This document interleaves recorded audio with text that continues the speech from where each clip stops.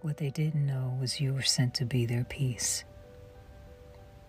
What they didn't know was you were sent there to help them. What they didn't know was you were the answer to that prayer that they said in their heart when they prayed. What they didn't know was God was going to use you to give them everything they had wanted. What they didn't know was they had a real one. What they didn't know, you were loyal, you were for real, you were the truth.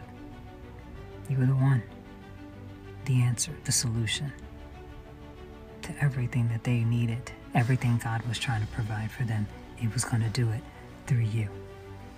And they blew it. They blew it. They let you go.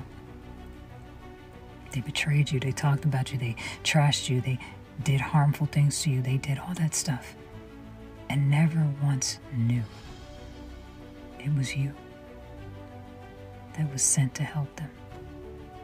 It was you who was supposed to be the blessing.